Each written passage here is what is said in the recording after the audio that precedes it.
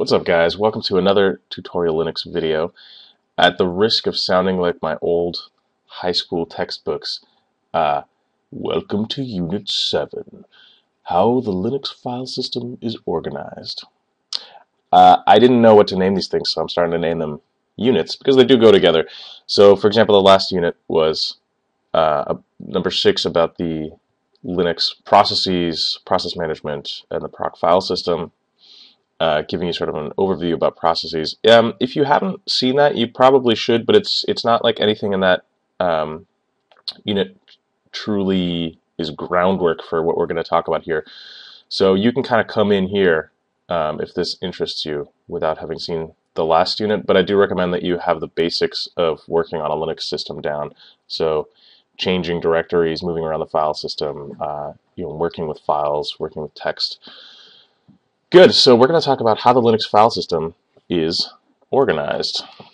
I'm going to open up a new terminal here.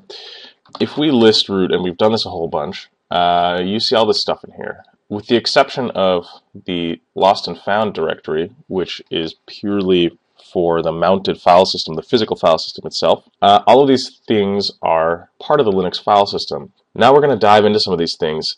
In previous videos, we've talked basically just about home and a user's home directory, root and root's home, and the proc directory, or it's sort of a virtual file system, really.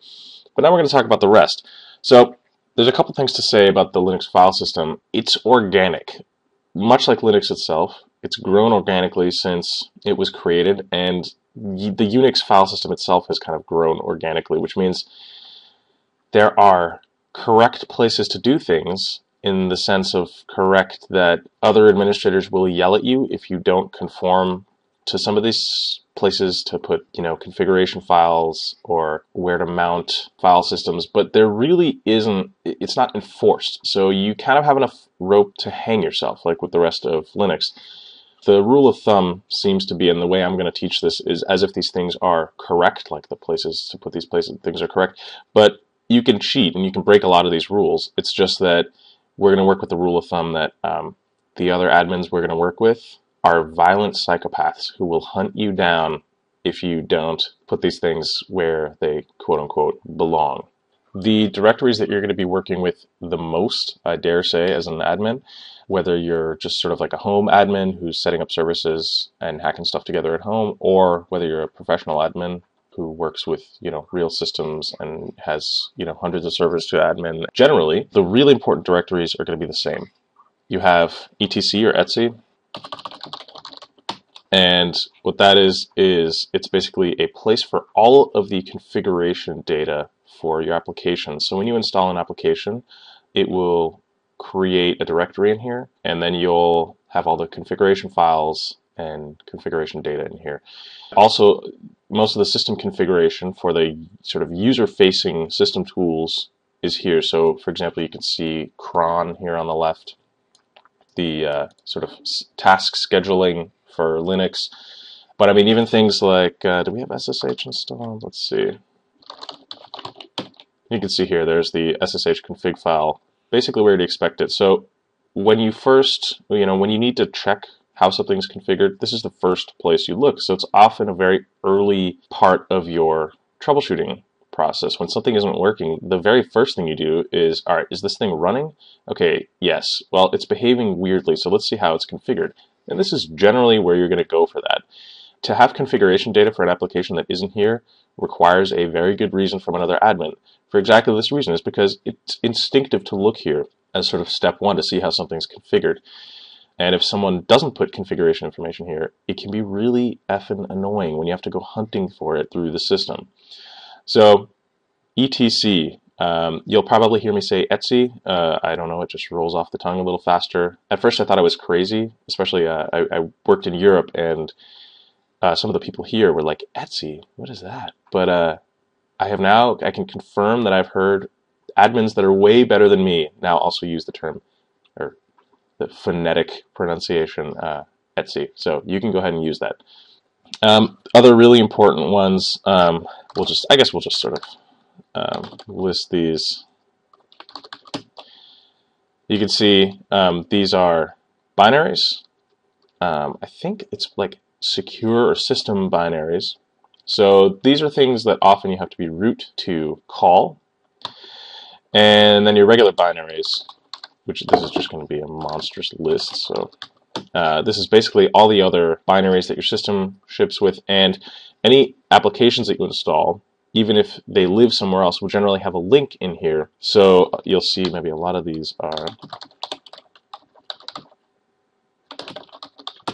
So you can see a lot of these are links. The ones with the arrows here, or the L's in the front, their permissions, are links, which means that the program itself can be installed somewhere else and have its configuration files and etc.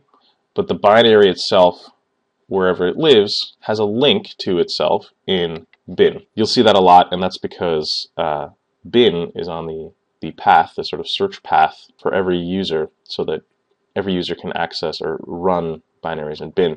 Now there's some restrictions to that, but generally it's true. Good, so that's sbin and bin, which is basically all of your system's programs. Let's say, cat is in bin. All like, change group, remove, rm, make dir. These things are all in bin. There it is. Another really important one that you probably won't be working with much directly, but you should know about it. You'll see temp a lot. And so it's really just for temporary files, and it's blown away every time you restart your machine. Processes will often stash data here, but generally by the time a process or a program exits, it should have cleaned up in here. You will probably only find yourself clearing data from here, but you should know. The home directories we've talked about. So the home part of the tree contains all the users' home folders, and likewise, root's home is root hanging on root. So it's not in the other home directories, which is good for lots of reasons. Libraries, system libraries, shared libraries are in lib, and on 64-bit systems you'll also have lib 64, not 62. You can see how much going on there. But more shared libraries here. And just generally what we're going to talk about, you can find in a man page. Yay! You can see if you do man here, or man higher for hierarchy, it will give you sort of blurbs about all the most important things. I think it even has, oops, there you go. So you can see it even drills down into a lot of these things like var, and gives you a pretty good overview of how this stuff hangs together. Good, so we're going to start from scratch in the next video, but I want to make sure that you have a good foundation. So we're going to get moving pretty quickly. I'll see you in the next video, and remember to subscribe, thumbs this up if you likes it, and subscribes to my G Plus and my Facebooks, and I'm just kidding, I don't have that crap, but do give this a thumbs up if this is helpful. And if you've got questions, please feel free to ask in the comments. I try to get to everyone who has a question or needs some clarification, because this is cool stuff. See you in the next video.